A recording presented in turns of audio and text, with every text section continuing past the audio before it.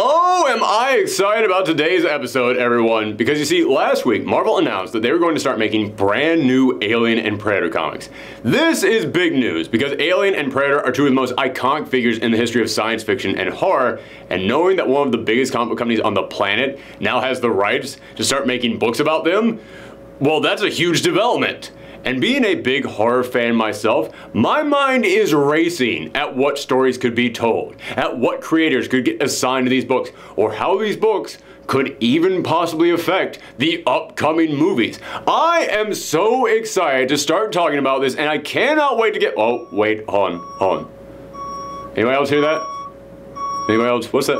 Well, oh, there it is. Okay. All right, everybody make some room. Everybody step back. Step back, everybody. Need a lot of space on this one. Hold on, everybody. Here it comes. Here it comes. And there it is. Folks, the Alien and Predator franchise has been kind of all over the place for a while now. By which I mean for like 80% of their history.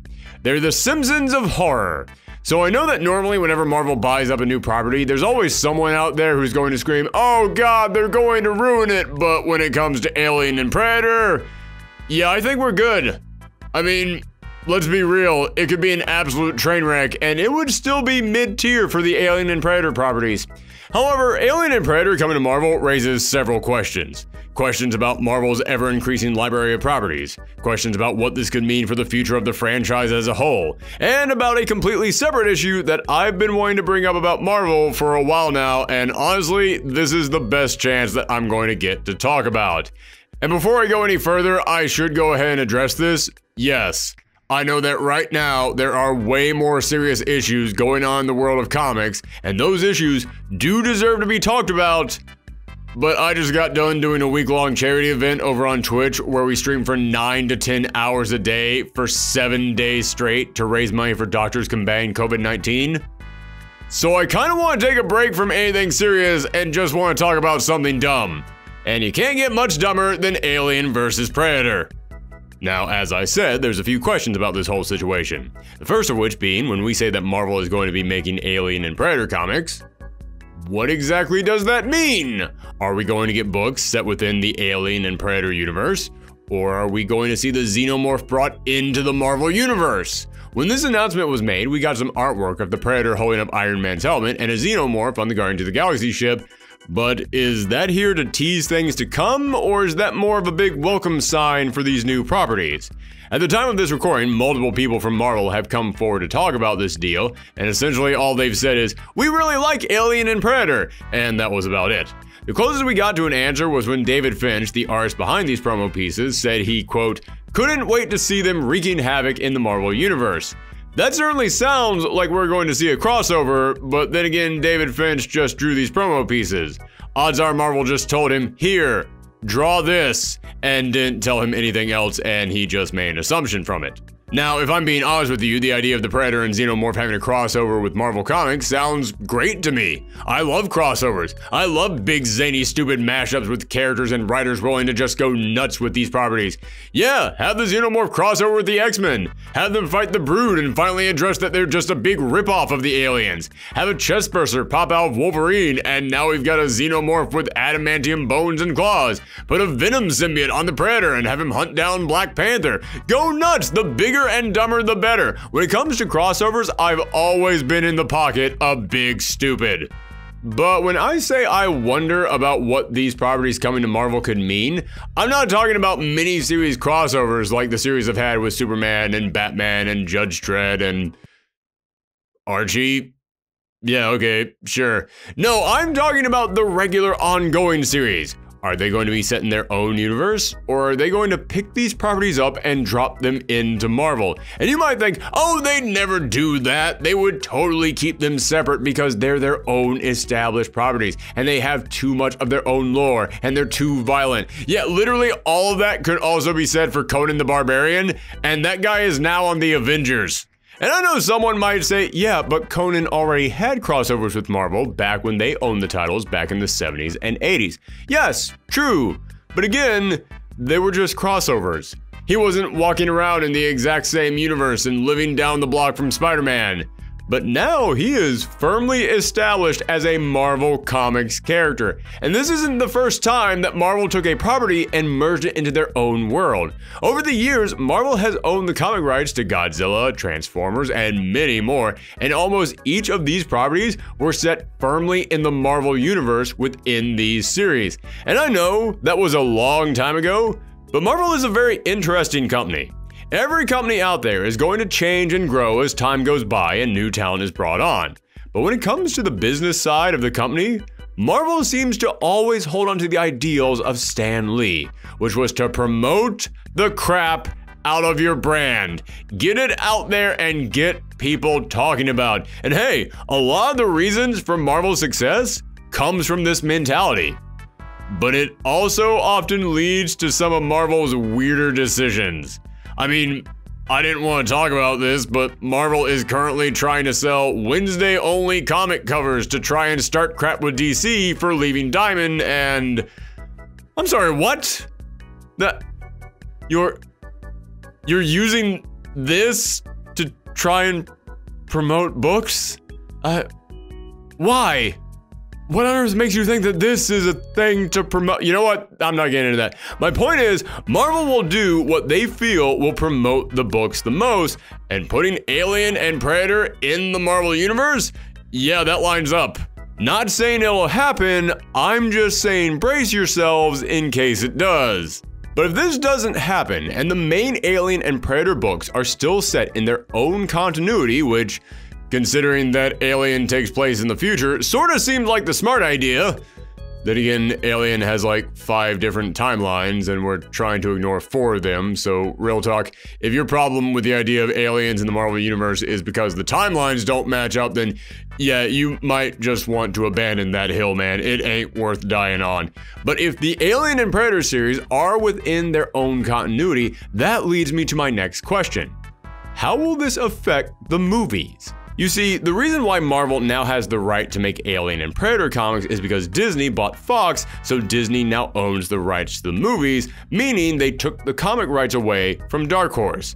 Just like why Marvel is making Star Wars books again, is because after Disney bought the rights to Star Wars, they took the comic rights away, also from Dark Horse. Holy crap, poor Dark Horse. Well, at least they still have the Buffy comics. What? Why is everyone awkwardly walking towards the exit right now? And while there have been Star Wars comics for decades now, none of them were canon. They all existed in a continuity outside of the movies. However, because the new Marvel comics are owned by the same people making the movies, it means that something really unique is happening right now. It means the comics actually are in continuity. And while I know a lot of people will disagree with me because I'm talking about Star Wars on the internet, so of course they will, I honestly think that for the most part, this has led to some great developments. Through these comics, we've gotten some huge moments that were absent from the film, such as the moment when Darth Vader found out that Luke Skywalker was his son. Or we've gotten introduced to new characters such as Dr. Aphra, one of my favorite characters in all of Star Wars, who will pretty soon actually be appearing in a live-action Star Wars property. Point is, these additions have mostly worked out, and it's actually been a very smart idea that when you have a world as huge and detailed as Star Wars is, to use the comics to help fill in the gaps. But what about Alien and Predator? If you just go by the movies, then these worlds aren't that big. As I said, the films themselves can't even keep the storyline straight. However, when it comes to the comics, yeah, there used to be a pretty deep lore there. Eventually, Dark Horse series kind of just became meh. I mean, they still put out the occasional gem, but most of them just became, yeah, let's just have some more people get eaten. But when they started making these comics back in the late 80s, they actually had some continuity to them.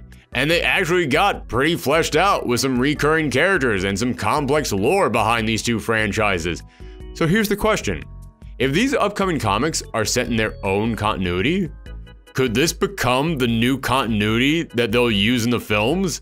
I mean, let's be real, I'm an Alien and Predator fan, and I know a lot of Alien and Predator fans, and most of us would be totally cool with doing some kind of a soft reboot. Imagine this, Imagine they throw out everything outside of Alien, Aliens, and Predator. Complete fresh start. No Newt and Bishop and Hicks dying off camera. No xenomorphs created by a robot with a god complex. No Predator Hunter Iron Man mech suit. Dear God, these movies got stupid. Everything outside from those 3 films are gone, and we get to rebuild everything from the ground up. And now, we get people like Al Ewing, Jason Aaron, Jonathan Hickman, Teenie Howard, Jerry Dugan, Kelly Thompson, Saladin Ahmed, Donny Cates, Matthew Rosenberg, and so many other insanely talented people working for Marvel to come together and construct something new while still pulling from the best ideas of the past continuities.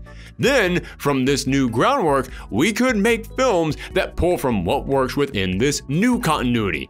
This could be exactly what the Alien and Predator franchises needed. It's the fresh start with the limitless potential that these series have been asking for. But there is another concern that I have about this, and it leads me to what was the real point of today's video. A point I've been trying to make for a while now. You see, Marvel has done pretty well with their Star Wars comics because Star Wars is a franchise about space wizards made for kids, but with a level of depth and complexity that still makes it engaging for adults. It's right there in that sweet spot that a lot of science fiction and fantasy strives for in order to appeal to the widest audience. A sweet spot that both pleases the popcorn crowd, but also intrigues the thinking man's audience. And yes, saying those 2 terms did make me feel gross. Thank you for asking. And you know what also fits right into that sweet spot? Superheroes.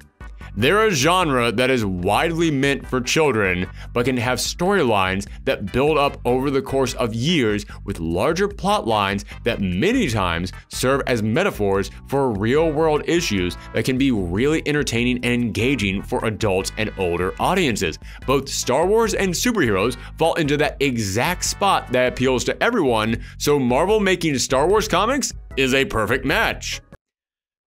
But when it comes to Alien and Predator, well, yeah, they absolutely appeal to adults. They have the disturbing imagery, cyber-organic horror visuals, deep issues about working-class struggles and corporate greed, enough sexual and parental imagery and terminology to keep a therapist in business for years. But when it comes to how it appeals to kids, well, I mean, it has monsters in it, and kids sure do love monsters. And there are certainly some kids out there who can totally deal with the more serious issues and imagery of these films. But would I say the intent of the films is to appeal to children?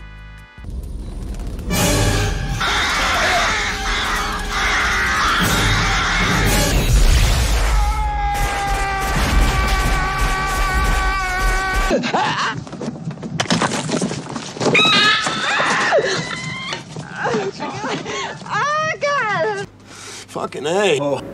Yeah, I'm gonna say no. And that's what I wanted to talk about today.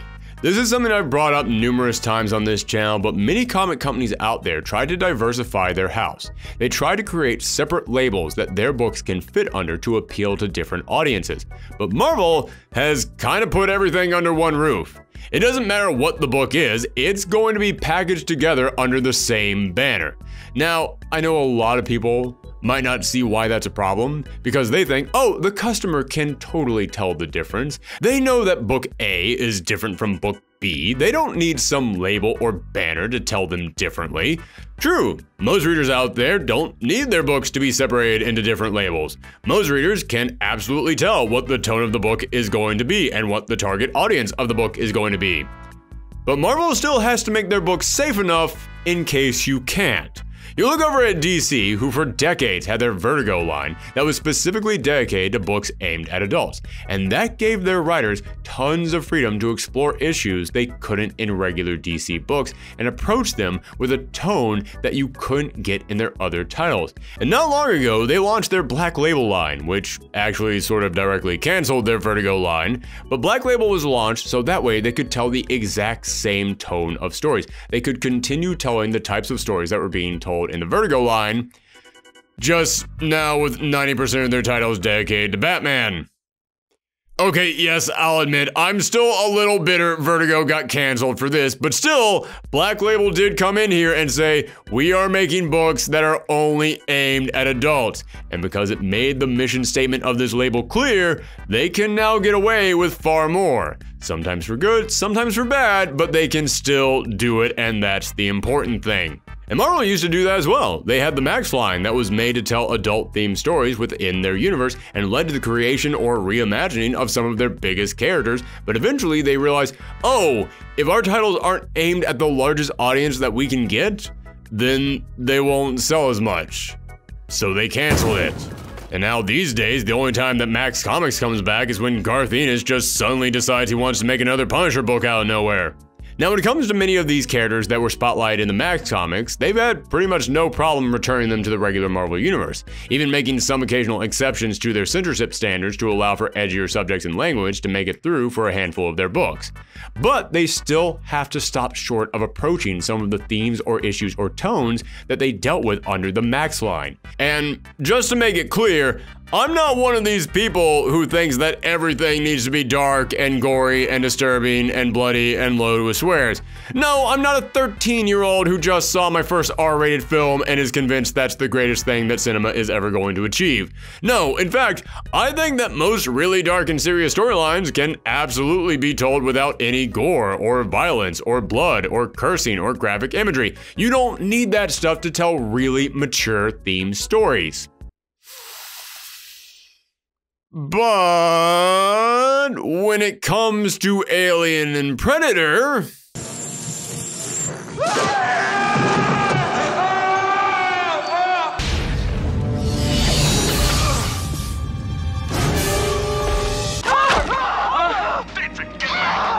get back!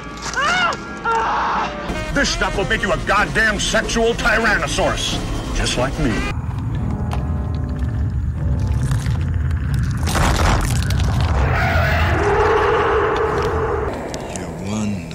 Ugly motherfucker.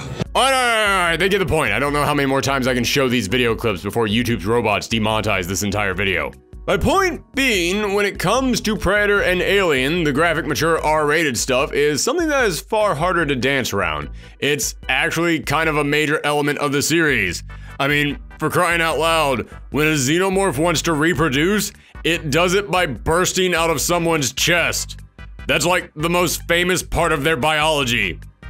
Well, I mean, that and the giant penis heads.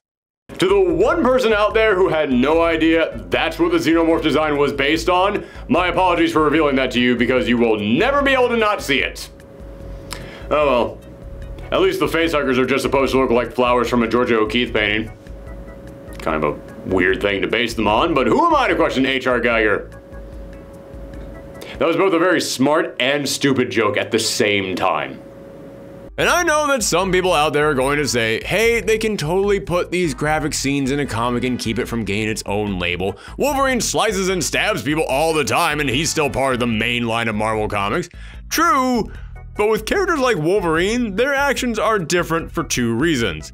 One being they tend to be more fluid and quick than what we get in Predator and Alien. A slash here, a slice there. It's part of a big, quick, crazy combat scene, so it's constantly moving and action-packed. They rarely stop to actually focus on the violence. But the other reason why it's different is graphic violence in Wolverine and other superhero titles tend to be part of a fantasy.